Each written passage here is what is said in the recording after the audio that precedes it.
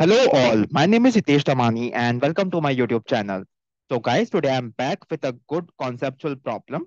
In this problem, we have to find the churn rate for each year and have to do a year over year comparison for that churn rate. These kind of problem statements are actual and a real life problem. So make sure you watch the video till end to learn something new. And please subscribe to my channel if not already done yet. One more thing, guys. So basically, data set of this particular problem I have already provided in the description below, so that like you guys can take it from there and practice it by your own. So yeah, without wasting any time, let's get started.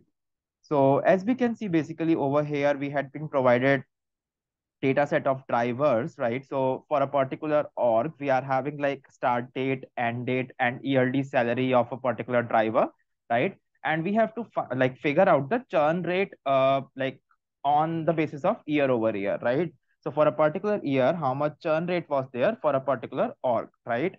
So let me just quickly explain you what do we mean by churn or like churn rate over here. So churn or churn rate is nothing but, let's say if a particular person or particular in this case like if a driver is leaving a org, so we have to figure out like how many number of drivers had left that particular organization, right? So yeah, as we can see over here, we had been given the start date of that particular driver, right?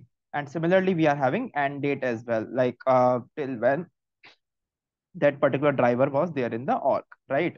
So since we have to basically output this in the form of year, so over here, as we can see, like we are having start date and end date. So probably we can utilize that to calculate year from date, right? And in SQL Server, as we know, like we are having an inbuilt function as year, using which we will be able to get year from the date, right? So yeah, as we can see over here, we can use year, right? And I will use year of what? Year of end date, right? And I will give alias it as year, right?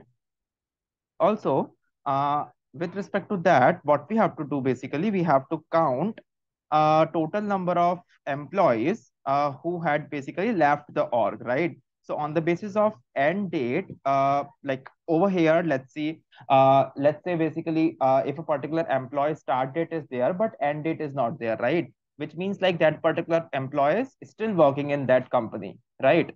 So wherever the end date is available, probably that particular employee or that particular driver had left the organization, right? So what I'm doing over here is I'm utilizing end date and I will basically do the count of records over here, right? Because like that particular record or that particular driver had left the org, right? So for that, what I'm doing is I'm using count star, right? And I will give this alias as churn count. Okay. Uh, and since we are basically doing aggregation over here, so I will use this in group by, right? Group by year and date, right? And over here, basically, we have to only fetch like data or like churn of those employees who had left the org, right? So for that, what I will do, I will filter out those records where end date is null because those employees are still working in the organization, right? So for that, I will use where condition. So where end date is not null, right? So basically what it will do, it will convert end date into year. It will count all the like records or all the employees who had left that particular org. And it will basically exclude all those records where we are having null value, right? So let me just run this and we'll show you how our output will look like. Yeah. So as you can see, like year wise, we got like number of employees who has left the organization, right? Now, this particular like piece of code had solved the first part of the problem, right? So over here, as you can see, we are having like how many number of drivers have churned change in and basically we have to find the change in each year compared to the previous year, right? So basically this particular piece of code had given me churn in current year, right?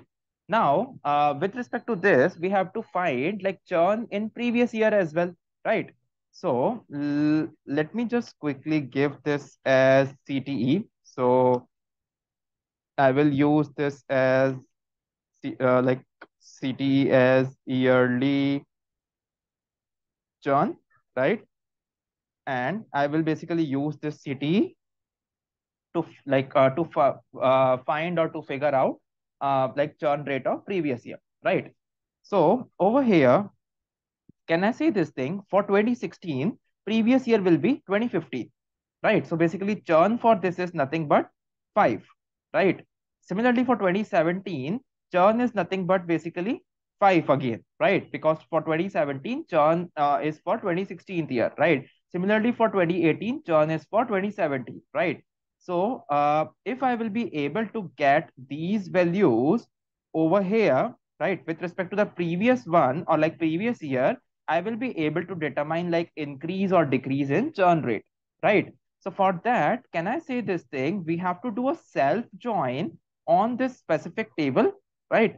With by taking that particular condition in mind, that for a current year, like basically we have to display previous year's churn over here, right? So for that, what we have to do basically, we have to do a self join on this particular table itself, right? Let me just quickly show you how we will be able to achieve that. So for that, I'm using select star from yearly churn, right? And what I will do basically, I will do over here left join, right? Left join on what? Left join on yearly churn table only, right? So left join yearly churn, right? Let's give this alias as current year, right? And let's give this alias as previous year, right?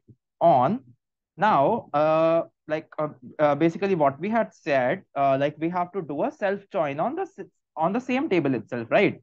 But basically for that, what condition we have to keep in mind that for current year we have to take the previous year, right? So for that, what we have to do, like we will take C dot year, right, is equal to P dot year plus 1, right? So let me just explain you this particular logic, what we are using over here. So let's say for 2015, right? So for 2015, what it will do, it will basically take like same year, right? It will add 1 into that. So we will get 2016, right? And it will try to match 2015 with this, right? So with respect to that, we will get this value over here, right?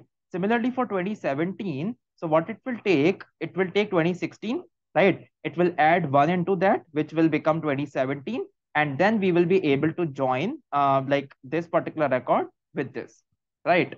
So yeah, and with respect to that, what we are doing, we are taking uh, C dot year, right? We will take C dot year, and apart from that, like we have to take churn count as well, right? So I will take C dot churn count, right? I will give this alias as current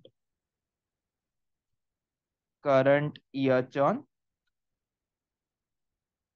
right? Similarly, we will take same from previous year table as well, right? So we will take P dot churn count as previous year churn, right? So let me run this and we'll show you what will be our output. Yeah. So as you can see, we are having for 2016, the previous year is 2015, and we got like previous year churn over here. Similarly, for 2017, previous year is 2016, we got churn for that. Similarly, for 2018, we got churn for 2017, right? So likewise, we got churn for like for all the current years, we got churn for previous year, right? Now, basically what we have to do, we have to flag it out. So basically for every year, we have to flag it out like where the churn is increase, decrease, or there is no change in churn, right? So for that, in order to create a flag, what I am taking over here is I will take case when statement, right? Because in SQL, let's say if we have to create any flag, right? So for that, we will use click like case when statement, right? So I'm using case when, right? Case when C dot churn count, let's say if c dot churn count is greater than p dot churn count.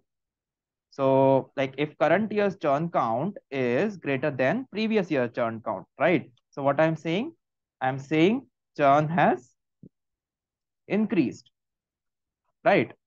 Similarly, let's say if uh let's okay, yeah. So if like current year churn count is lesser than previous year churn count, which means churn has decreased, right? Else there is no change. So else no change. Okay. I will give this as and as change, right? Let me just give it over here. Okay. So let's run this and we'll let me just show you how our output will look like. Okay. So over here, as we can see, for 2015, since we don't have any previous year, right? So since previous year is not available, so for that also we are getting no change, right? But ideally, what is the scenario over here? For previous year, we don't have any churn, right? For current year, it's 5, right? So basically, churn had increased in this particular case, right? But since we don't have previous year number over here, it's by default writing no change because it's comparing that, like 5 is getting compared with null, right? So we have to handle this particular value as well over here. And apart from this, like over here, as we can see, 5 is like not comparable with 5. So basically, again, over here, it's no change. Similarly, 8 is more than 5, so it's increased. 25 is more than 8, it's increased. And since 7 is less than 25, so there is a decrease in change, right? So now, how can we handle this particular part over here? So what I'm doing over here is for previous year churn, right? I will use is null, right? And I will give 0, right? Similarly, over here, I will use, let me just remove space, is null, and I will give 0. So wherever it's null, we will give 0 to that particular value, right? Now, let me just run this once again and will show you how our output will look like. Yeah, so as you can see now, like basically since we had given 0 to this, it's comparing like 5 with 0 and we are getting increase over here, right? Now, but we have to showcase that 0 as well over here, right? So for previous year churn, what I will do over here as well for like when we are selecting p dot churn in our select query. So for that also we will take is null and we will give by default 0 to that, right?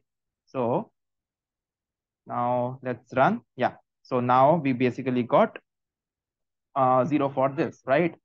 And yeah, that's what we have to basically show in as part of this particular output, right?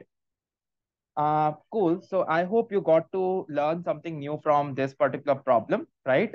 Like Python solution for the same problem I have also created. So basically you guys can have a look at that as well. Link of the solution is available in the description below. You guys can watch it from there, right? So yeah, guys, that's all. Thank you one and all. Have a great day ahead. Bye bye.